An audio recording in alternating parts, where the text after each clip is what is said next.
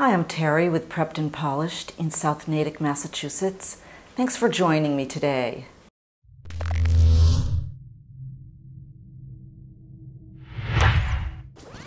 The SSAT is an important part of the application process.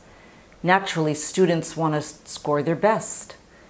Many of my students ask me how to prepare more effectively for the SSAT, particularly on the analogies, which are challenging. Well, if you adopt Michael Phelps' philosophy, you can be golden on the SSAT, just as he is golden in the pool, 23 gold medals after Rio final tally.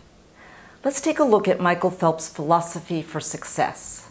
Michael Phelps says, I want to be able to look back and say, I've done everything I can and I was successful.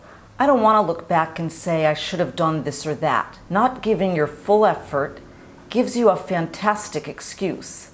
The pain of regret, of the what-ifs, of wondering what may have been had you made a better effort will always be worse than the strife you will face in the middle of a workout. So you prepare so you don't have any what-ifs. In other words, give your best so you achieve your goals just like Michael Phelps.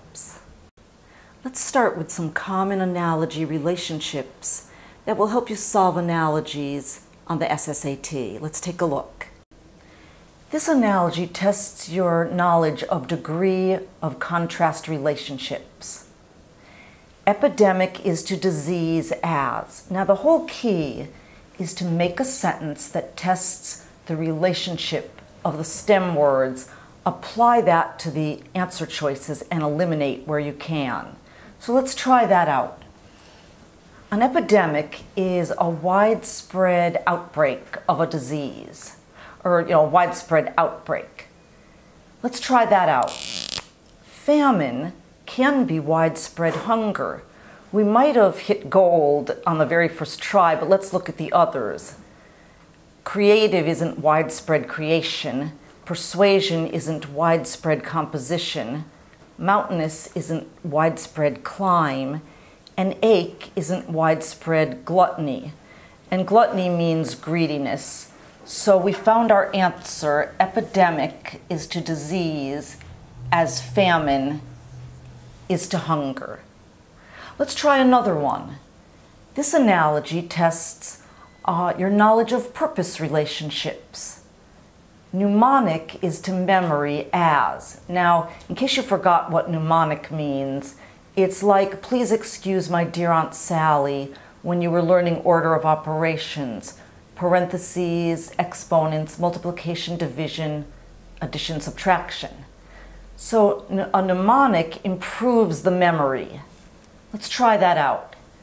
Paint improves canvas. Well, it could. I'm not sure about that, so I'm going to put a question mark. Belief improves myth. No, that doesn't work. Eyeglasses improve vision. Well, that's true. Let's leave that one for a minute. Universe improves telescope. No. And skyscraper improves architect.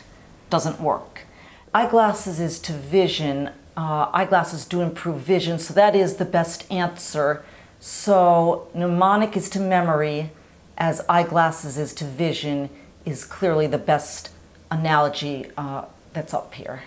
If you enjoyed these tips on SSAT analogies, give us a thumbs up and subscribe to our channel. If you have any questions or you want more in-depth tutoring, either online or in person, simply email info@preppedandpolished.com and we'll be glad to help you.